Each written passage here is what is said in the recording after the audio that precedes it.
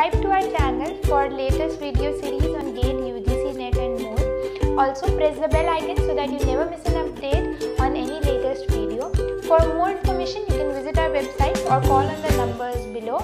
Okay, so now we look at this question on step response. So firstly we see that what is step response. See, if the input of the system, if the input to the discrete time system is unit step function, then we say that the obtained output is going to be a step response, right? If this is my LTI system and I am applying unit step signal as input, then the output that I am obtaining is the step response.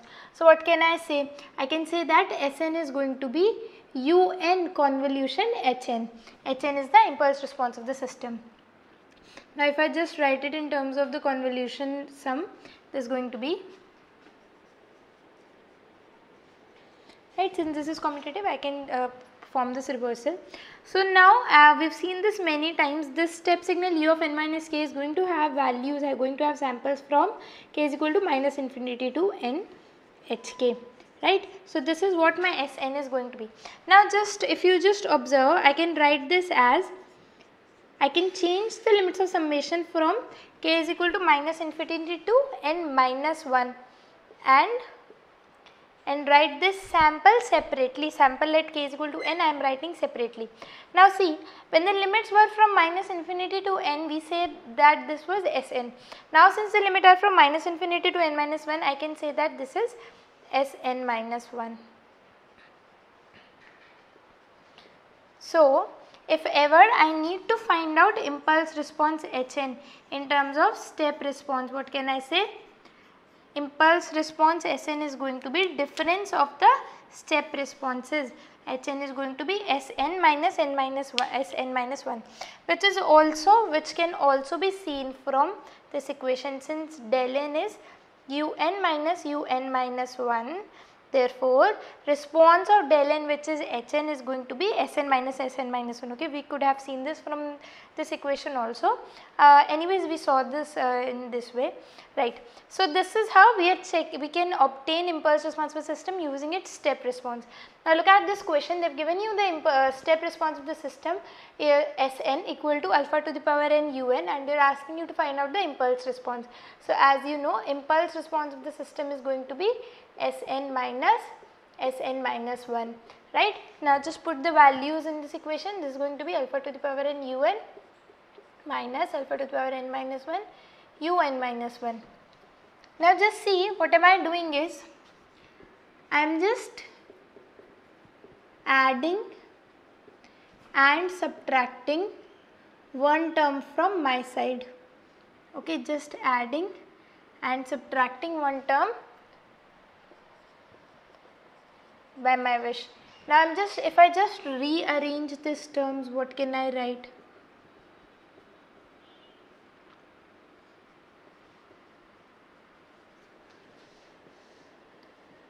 Fine. Now you know that un minus 1 is going to be delta n. This is going to be alpha to the power n un minus 1 minus alpha to the power n minus 1 un minus 1. Right. Now using the multiplication property of this delta function, value of alpha to the power n at n is equal to 0 is 1. So this is going to be del n plus, if I take alpha to the power n common, I am going to obtain 1 minus,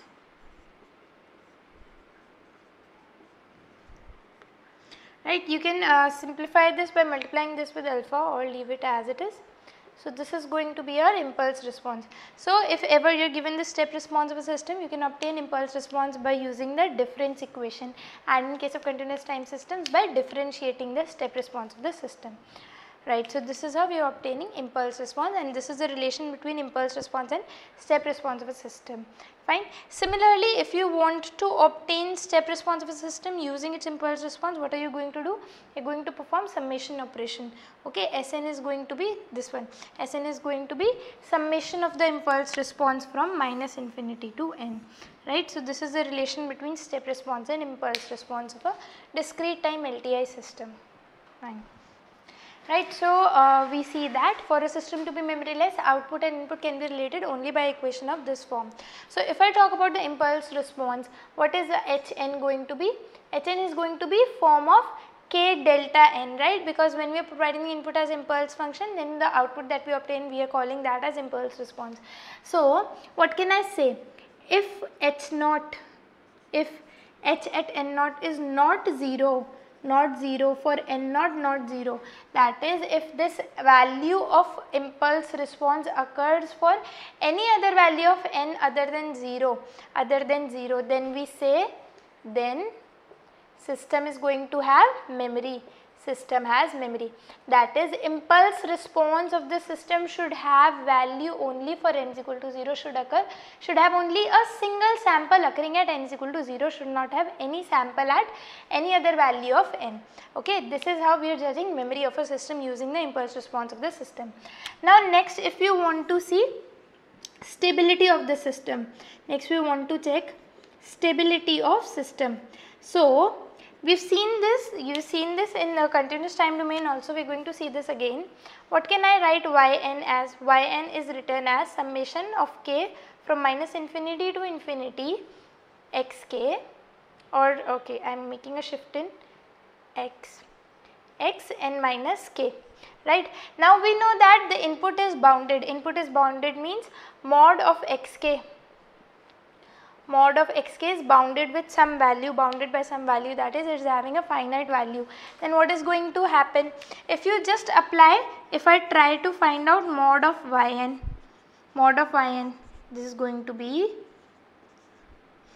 complete this thing is going to come inside the mod.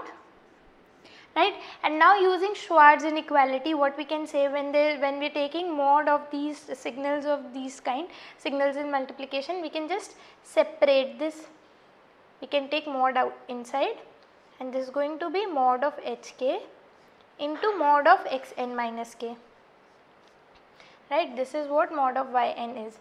Now you know that this signal is bounded. See, if xk is bounded, that is if xk is having a finite value, then shifted version of xk, even if you are providing a shift to this signal xk, even if you are reversing it, it is not going to affect its value, right, it is not going to change its value. So even this signal is going to be bounded. So now what can I say? For yn to be bounded, that is for yn to be finite, what do I need? I need summation of k from minus infinity to infinity, mod of hk should be bounded, should be finite. That is, this impulse response of the system should be summable, should be absolutely summable. Since this signal was already a finite valued signal, already bounded signal, so the bounding, if this yn is having a finite value or not, depends on absolutely summability of this impulse response. If this is absolutely summable, that is if mod of hk is absolutely summable for all values of k, then we say that the system is a stable system. Right. The last thing that we need to check is causality of the system. Causality of system. Now how are we doing this? So to check causality of system, we say that its impulse response should not occur for negative values of n, or we can say that hn should be 0 for all n less than 0. If this system does not respond to values of input, to all inputs applied before n is equal to 0, we say that the system is causal, right. That is what that is how we are defining causality of a system. Causal system is one which does not respond to events that occur before n is equal to 0, right. So if impulse response of a system is 0 for n less than 0, we say that the system is going to be causal, right. Now what is yn is going to be in that case? Now yn, as we know, is summation from k is equal to minus infinity to infinity xk hn minus k, or summation from k is equal to minus infinity to infinity hk xn minus k, right. Now what is this summation going to become? Since it involves function of shifting and reversal, we know that this function is going to occur, and we know that hn is a causal signal, so this is going to become, limits are going to change from minus infinity to n. We have discussed this kind of signal a lot of times, so I am not taking it again. You can just sketch it and see that this is going to occur for values of k from minus infinity to n. Now this signal is going to occur for values of k greater than 0, since this is a causal signal. So this is how my convolution summation is going to change. Okay, now I am making a modification. Now if I say that my input is also a causal signal, that is, if xn is also causal, implies that xn is also 0 for n less than 0. Then what happens to output? Then what happens to yn? See, already limits for this first summation were from minus infinity to n. Now this xk also occurs for values of k greater than 0 only. Then the limits are going to modify and become from k is equal to 0 to n, xk hn minus k. What are the limits going to be in this case? Now this signal is going to occur from values of k from minus infinity to n, but this signal occurs for k is equal to 0 to infinity. So I can write limits are going to be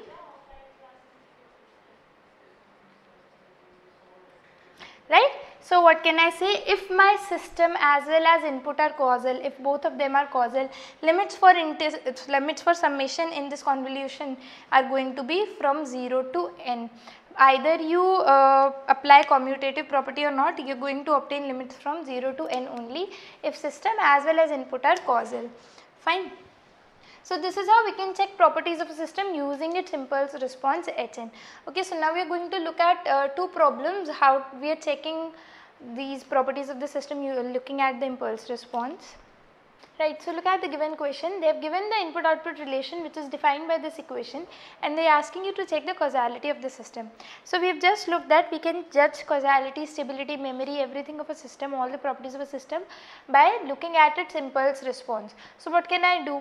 I can just find out the impulse response of the system and then check causality of the system.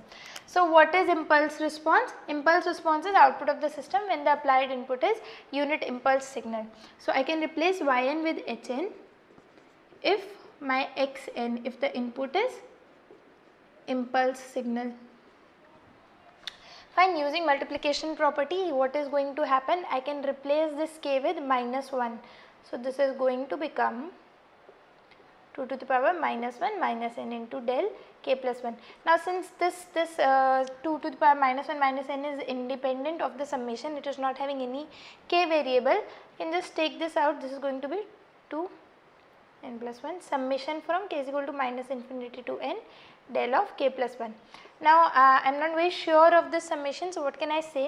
I am just replacing this variable with one independent variable so that I can just sum this signal. Okay. So what is going to happen? This is going to be n plus 1. Limits are going to change, right? Lower limit for this m is also going to be minus infinity, because if you put k is equal to minus infinity here, you are again going to obtain minus infinity only. Upper limit is going to be n plus 1, and this is going to be del m. Now we know that integration of this del m, right, this del m, area under impulse signal, is 1 if point of occurrence of impulse signal lies between the limits of summation, that is, this is going to be this one if m is greater than n plus 1, right, if n plus 1 is greater than 0, if n plus 1 is greater than 0. Why? Because this impulse occurs at m is equal to 0, right? Okay, these limits are for m, occurs for m is equal to 0. If this n plus 1 is greater than 0, that is this impulse signal is included, then this is going to have value 1. If this is not included, it is going to have value 0. So what can I say to signify this? What can I write this as? I can write this as u of n plus 1. Now you know that this u of n plus 1 is going to start from n is equal to -1, or I can say that if I find h of -1, that is if I just place -1 in place of n everywhere, this is going to be 1 into u of 0. Now h of -1 is not 0, that is this impulse response is not 0 for values, hn is not 0 for values of n less than 0. See, this occurred for value of n equal to -1, which means that this system is not causal, non-causal system, right, because we know the condition for causality is impulse response of the system should be 0 for all values of n less than 0. That is how we are checking causality of the system. So, this given system is going to be non-causal. Now, we are going to check stability of a system.